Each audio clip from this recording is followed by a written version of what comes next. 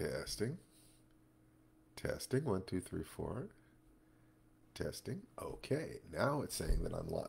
I'll be able to measure whether or not when it says it's live, it's actually live, or is it live sooner, or is it live later? Anyway, hi, this is Steve Barnes. I'm here. I'm trying to keep up with this idea of kind of having my morning cup of tea with you. As I've said, you're getting me before I've completely awakened.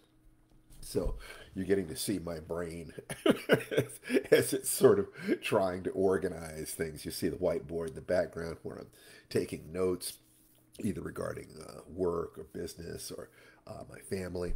And Hi, I'm going to put hi in the comments here. Hi, make sure that that's live. And if there are any questions that you have for me that you'd like me to address, please let me know. Send them to me in direct messages or email or just right here in the comments, and I will try to answer them either today or tomorrow. So today, we're in the 90-day love feast leading up to the end of the year.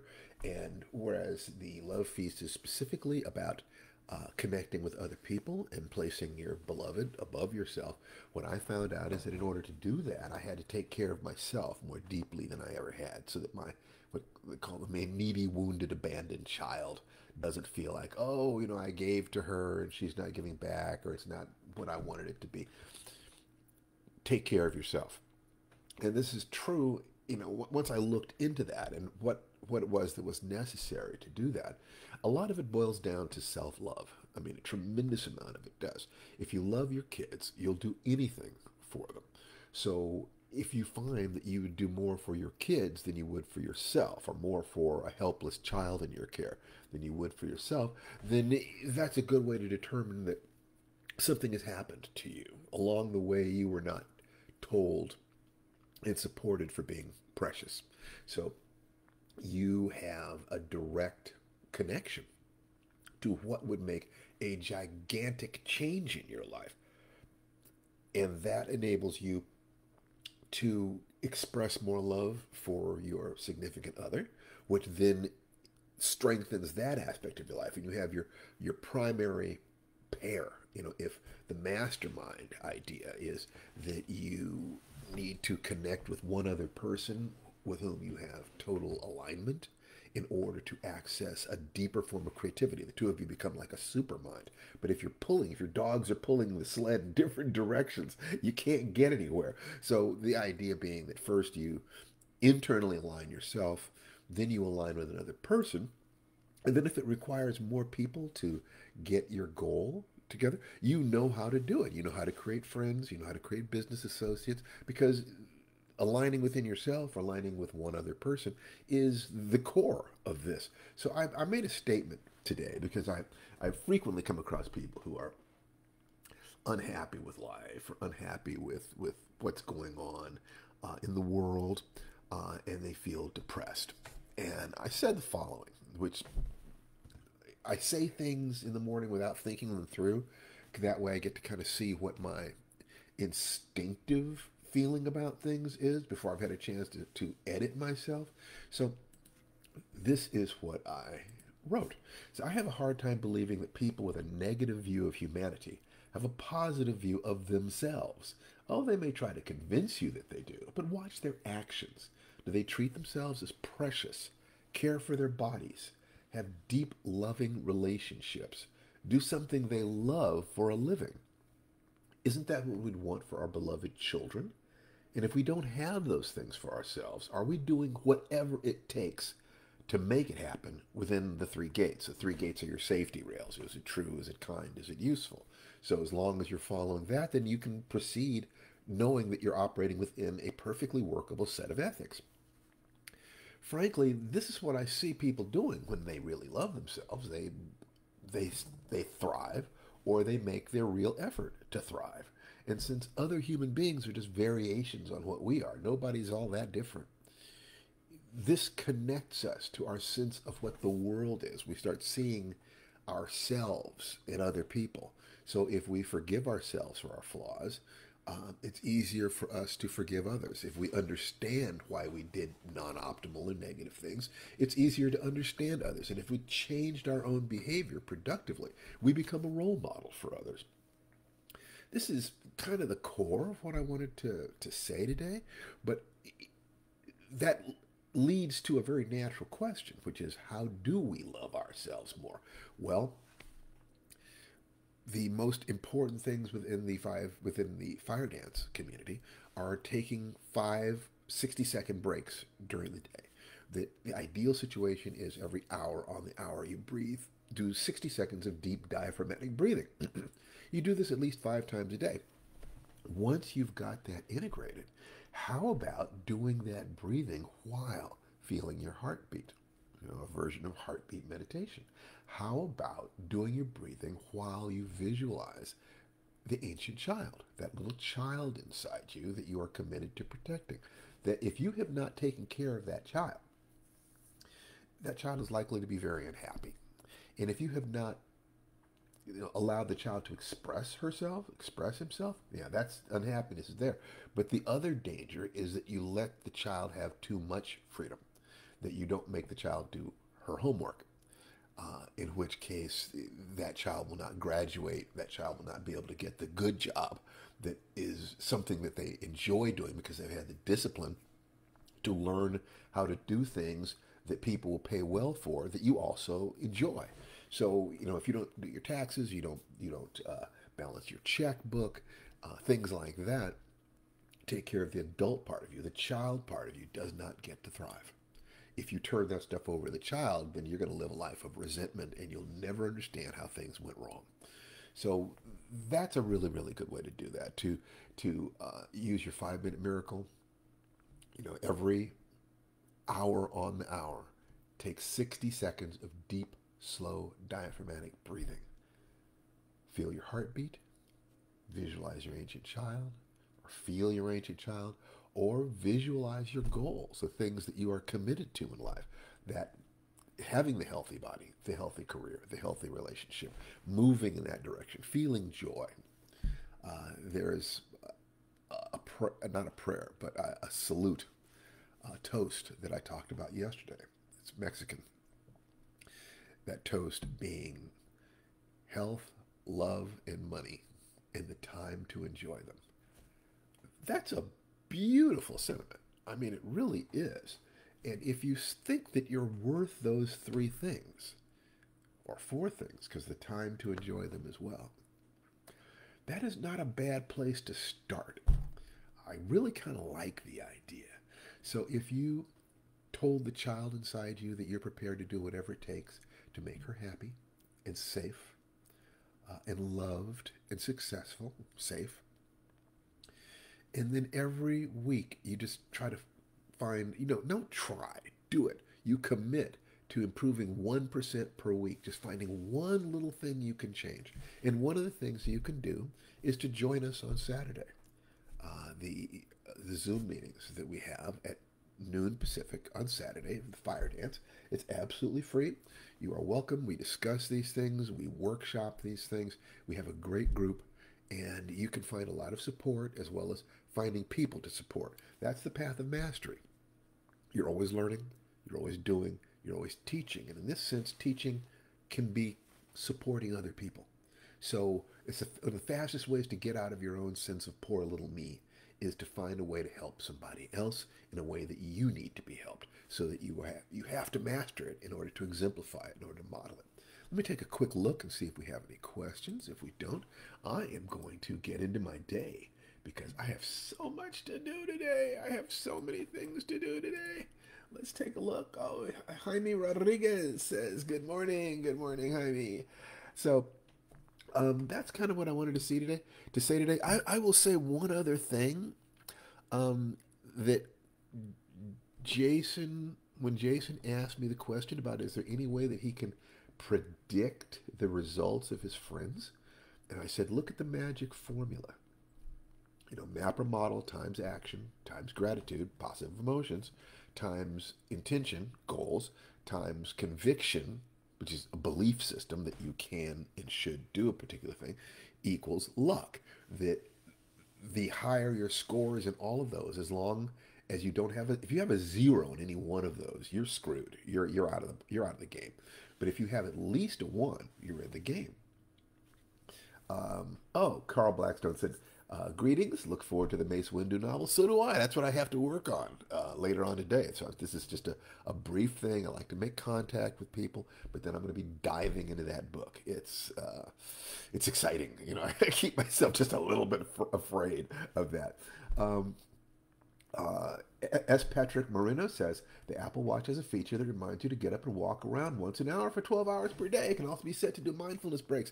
Fantastic! That's exactly what I'm talking about. Exactly what I'm talking about. You find some way to remind yourself once every hour. You get 60 seconds to yourself. And during that period of time, you can connect with love. You can visualize your goals. Most people don't think about their goals more than once a year. You know, if that.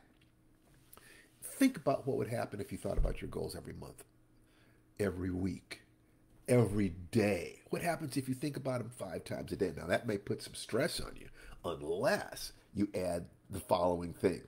You know, I want to do X and have fun in the process.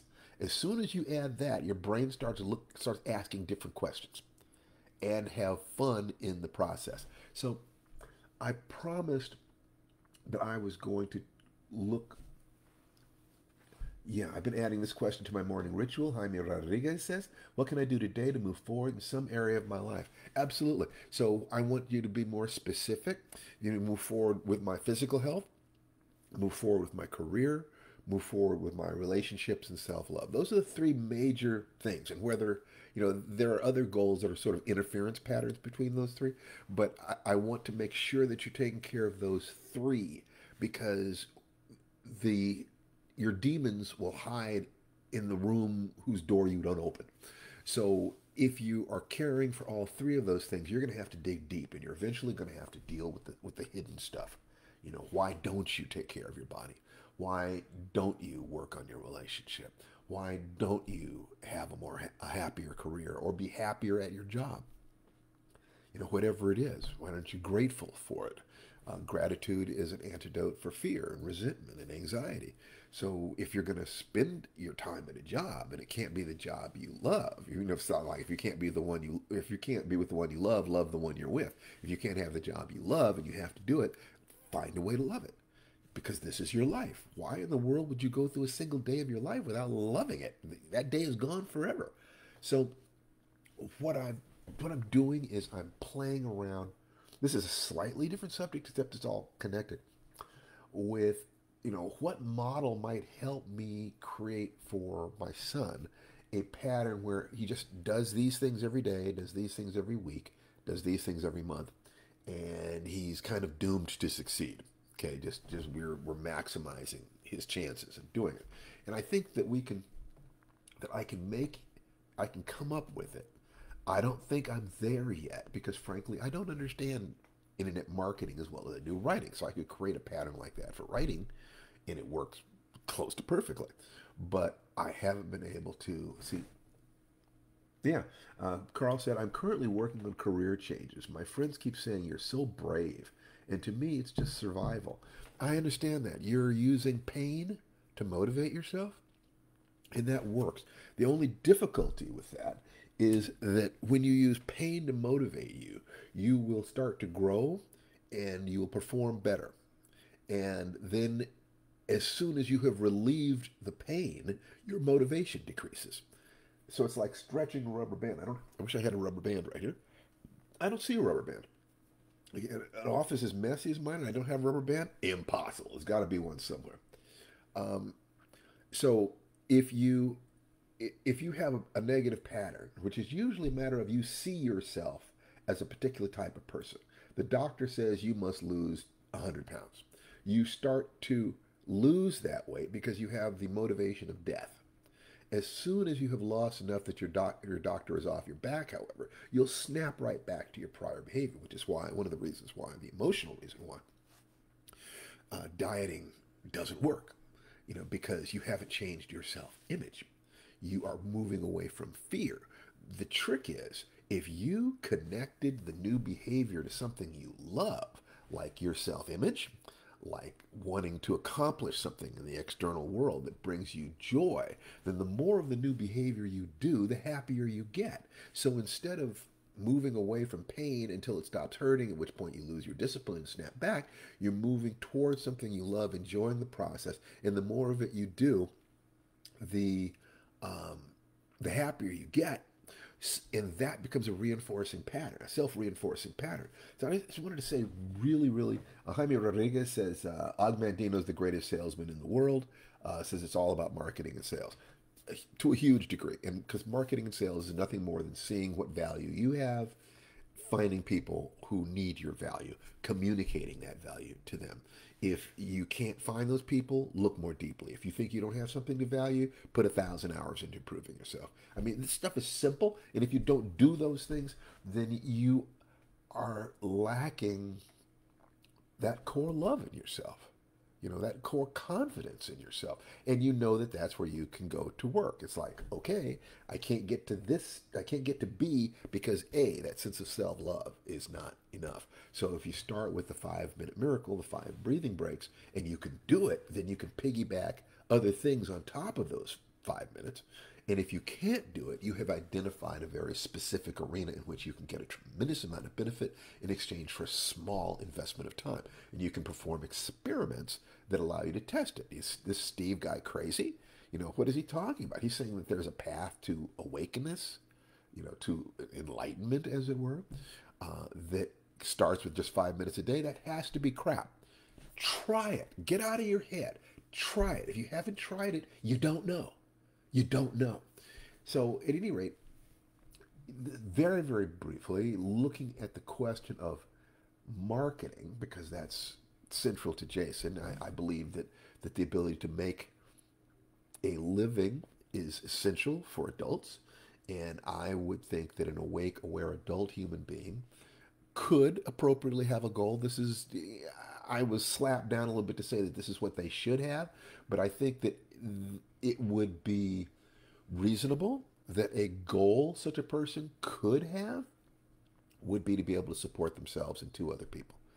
That person is not going to is going to have a much easier time attracting a partner or maintaining stability in their lives or surviving an emergency. So let's take a look at the magic formula and apply it to marketing the best way I can right now. And I'll expand on this later. M is for map or model. And in this particular case, I'm thinking circular virality, which is Brendan Burchard's approach to internet marketing. Good stuff. Where basically you go through social media, you drive people to a mailing list, you communicate with them there, and once a week you do a show or a larger piece of media that's very carefully thought through that serves them and also introduces what your product or service to them, and it gives them an opportunity to get closer to you by buying that service or product. Every day, so the A is for action. That means daily action. What are you doing every day? So every day I can have Jason post one link to his mailing list. And then every week I can have him do a show on YouTube or Instagram or whatever where he communicates with people, offers them value, and then offers them an opportunity to invest in his product. And maybe every month a special deal. I mean, I don't know. I'm still working through this stuff. The G is for gratitude. M-A-G. G is for gratitude. That's managing his emotions. Primarily fear. So I would like for him to, let's say 5 times a day during his breathing breaks, if I can get him to start doing that, I'm going to move him in that direction. Actually, I'm going to write this down right now 5 times. I think that could work. He makes sure that his emotions are in the right place. He's managing his emotions. He's keeping himself on track. Clear intention. Let's say his goal is to do 100 of those weekly shows. That'd be about 2 years. So his goal is to stay on track for 100 repetitions with 1% improvement weekly, learning more about how to get people in, how to communicate to them, how to improve his product, how to improve the way he describes his product, etc. And then number 5, confidence that he can and should do this. Nobody can guarantee you success. So the best thing to do is to have fun while you're doing it and to serve people while you're doing it. We've got his survival taken care of. So if he learns how to have fun and communicating value to people and helping people, then he is automatically having a good time himself, regardless of whether he makes any money. Not only that, but because doing this process demands a high level of executive function, he's learning the tools that he needs to do that as well. So this is kind of what I'm experimenting with: his way, my way of loving my son, his way of loving himself. Um, let's see, good, entertaining. All right, all right. So S. Patrick Marino says an interesting thing: internet marketing is easy. People try to make it far more complicated than it needs to be. Just create good, entertaining, useful content, then link it back to your own site. If only you knew about creating good content or being entertaining or useful, you might have a chance. So there are some ways that that is true. Um, I think that that's kind of the flow of things, but understanding how those pieces work together and the audibles, keeping track of the statistics, um, price points, and how to set up the machines to sell and so forth and so on. There's a lot of stuff in there, but the basic thing that S. Patrick said is pretty accurate. All right, so take care. If you are enjoying this, just sign up for my mailing list at www.stephenbarneslist.com. And I will see you on Saturday at Fire Dance. Take care.